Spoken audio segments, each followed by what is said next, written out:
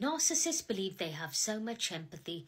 You will see this empathy with other people, but not with you. They will show great care to other people and even say the complete opposite to what they say to you. This is where it gets confusing. Are you with a narcissist or not?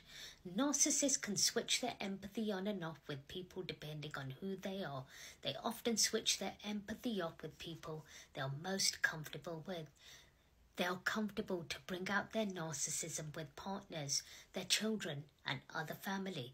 To the rest of the world, the narcissist has to put on their fake empathy and show care and kindness, even showing emotion they never show you. For those in a relationship with a narcissist, you wonder what you did to cause this person to behave in this way. The truth is you did nothing. Narcissists are just the way they are. They have empathy that can be turned on and off. You see a different version with other people to what you get. They empathize with other people and even carry out acts of kindness. At times the narcissist is even kind, caring and loving to you.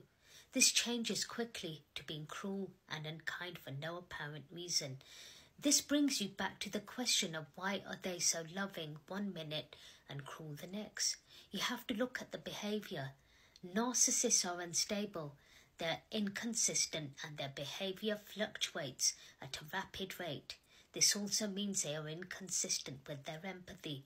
They will turn it on and off depending on who they are with.